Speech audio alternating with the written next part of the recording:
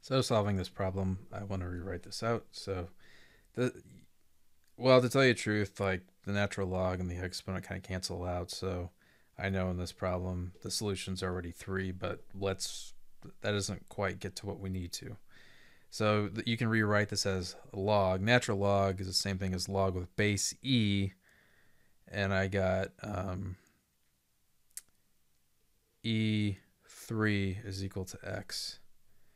So this is the same thing as e raised to the x. So here's our base. There's our exponent is equal to this entire thing, e raised to the 3. And because both sides of the equation, they have the same base, we can cancel those out. So we get x is equal to the 3, or x is equal to 3. So our solution is just 3.